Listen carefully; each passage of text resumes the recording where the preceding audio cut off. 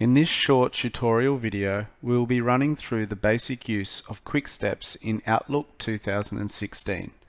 From the Quick Steps selection on the Home ribbon, click on the drop-down menu, hover over New Quick Steps, and you will see a list of Quick Steps that are easy to create.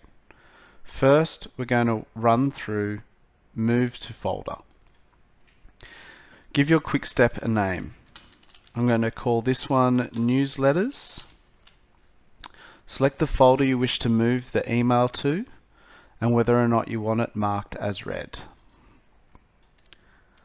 To test, select your email, click on the Quick Step, and you will see that it's been moved to the Newsletters folder and has been marked as read.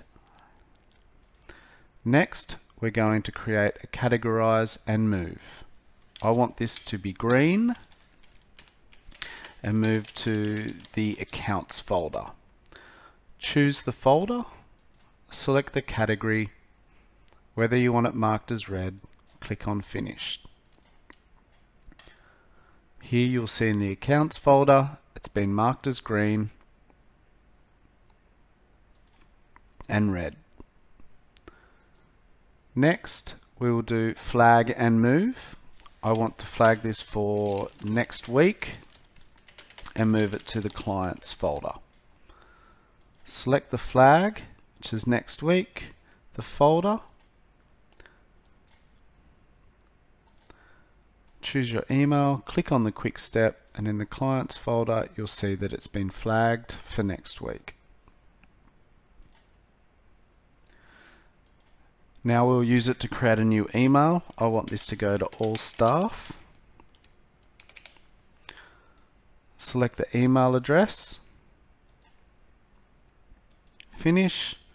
When you hit on the all staff Quick Step, you will get a new email window to send a new email. Next, we're going to forward an email.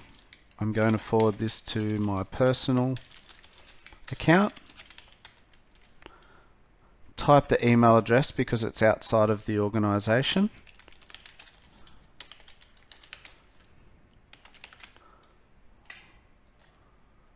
Click Finish. Again, select the email, the Quick Step, and you'll have a forwarded email. Now we're going to create a new meeting. I want this with the team leaders. Select the people that you wish to have in this. Hit Finish.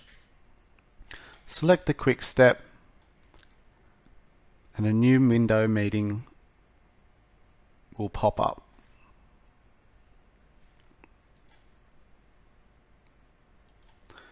Finally, you'll notice there is a custom Quick Step which I'll run through in a future video.